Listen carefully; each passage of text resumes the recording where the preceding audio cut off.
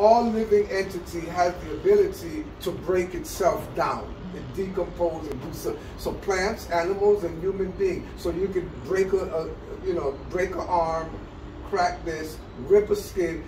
The body is going to re-mend that. The body has this capacity to re-mend that. You get a big cut, you develop a sore, a scab, or whatever. Toxins come out of there through that opening, and they call it an infection. The pus and all of that. You only see pus from people who are eating animal foods. And people who are eating animal food, this is where infections become a big issue. Okay? Because you have germs, you have bacteria, you have all of these elements floating around constantly in the cosmos, and we're inhaling these things that are coming into our system.